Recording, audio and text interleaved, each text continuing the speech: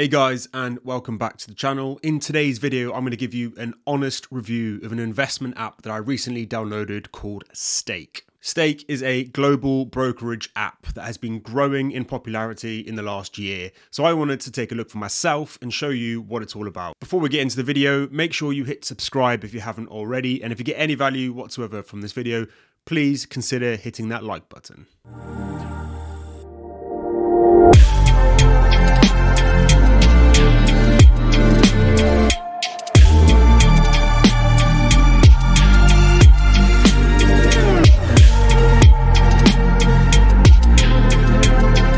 So full disclosure before we get into this review, this video is indeed sponsored by Stake. Now before you think in any way this is going to skew my opinion or review of this app, I made it very clear that I would be open and honest about my experiences and thoughts with the app, good or bad. The fact that they were happy for me to do this makes me even more confident that they really do believe in their app. So who are Stake? Stake was launched in 2017 in Australia by Dan Silver, John Abbott and Matthew Lebowitz, and it's owned by Stake Shop Pty Limited. Stake was started with the mission of allowing the average or aspiring investor to access the US stock market with ease, and without all the added fees that you would usually have with other brokers.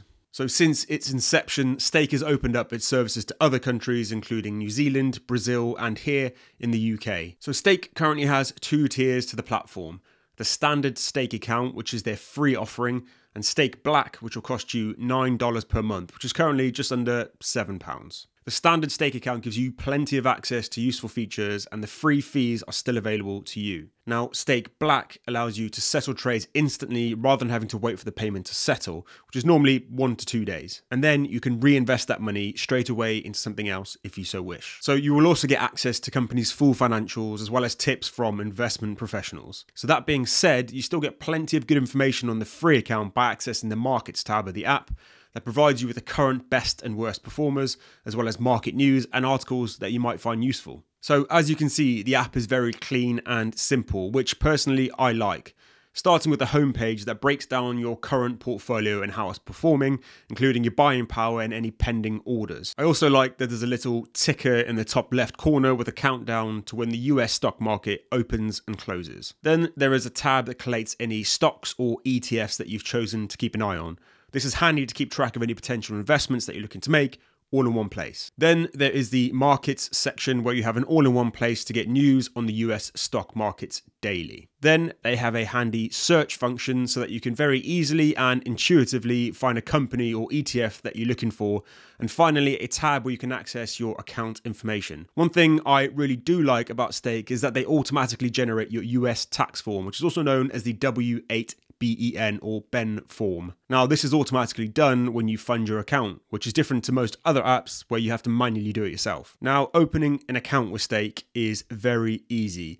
The opening process is fully digital and it takes a matter of minutes to complete. Once you've deposited your minimum deposit of £50 by bank transfer, you could literally be trading in minutes. So you'll need to prove your ID, and for some people this process might take a little bit longer. And it really is that simple. Just download the app and follow the steps on your screen. So Stake also offer a brilliant referral scheme whereby if somebody uses your link to sign up and deposits the minimum payment within 24 hours, you will receive a free stock of either GoPro, Nike or Dropbox. Now that's not bad considering the minimum value there is GoPro at around $8 and the max being Nike, which is at $133. So investment choices within the app include over 6,000 US stocks and ETFs. And the bit that I really like is fractional shares. Now, fractional shares allow you to have exposure to big US companies like Google, Tesla, or Amazon without having to fork out a load of money to buy one share, seeing as a lot of these companies currently sitting at around £3,000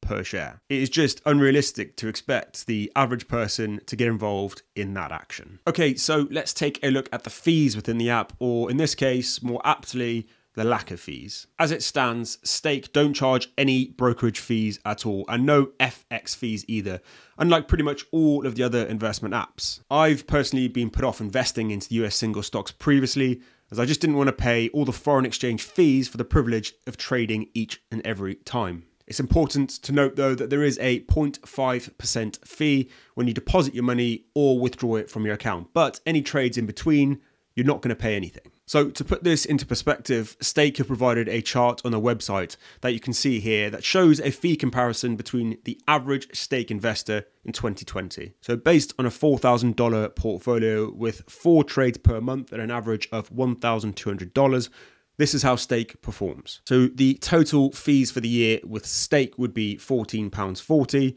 trading 2 on 2, £62.23, free trade £186.69, and Hargreaves lands down a whopping total of just over £1,000. So it's clear with these numbers that if you're looking to make multiple trades within the US stock market, Stake outperforms other apps that have similar offerings. So from my perspective then, to summarize the pros and cons with the Stake app, the free offering on the app provides you a lot more than other free offerings on other apps. It's quick and easy to set up an account. And the Stake app, I think, is really attractive and very easy to navigate and understand. The cons for me within the app, though, are that all trades are conducted in US dollars, and for some, that could be a positive. And you are limited to US stocks, which in fairness is their USP. So to conclude the review then, I think that the concept and execution of Stake is actually pretty good. If you want to trade US stocks at a very low cost, then Stake is most certainly the app for you. Because they focus on the US market, there are of course markets and sectors around the world that aren't going to be included in their offering. And if you want to be globally diversified, then there's plenty of other apps that can give you access to those markets. There are, however, plenty of people that just want to invest their money into US stocks. So I hope this video was useful and you got to know the Stake app a little bit better.